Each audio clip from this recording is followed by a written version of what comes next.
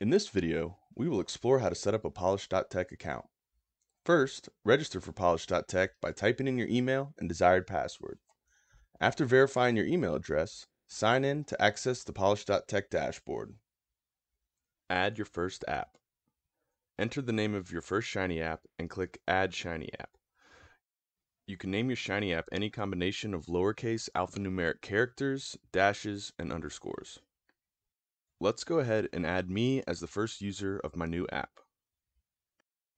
Then, go to the Account page and copy your secret API key. Click the Show Secret button to reveal your secret API key.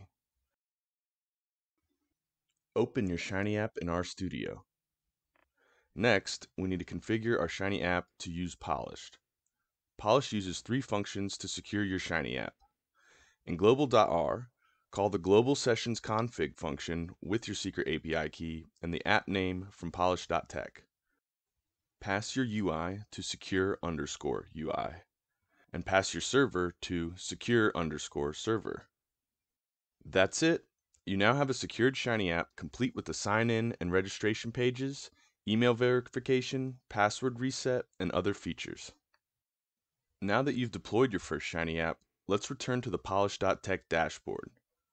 We can add more apps and users in the dashboard, and we can control user access to all of our Shiny apps from this single dashboard.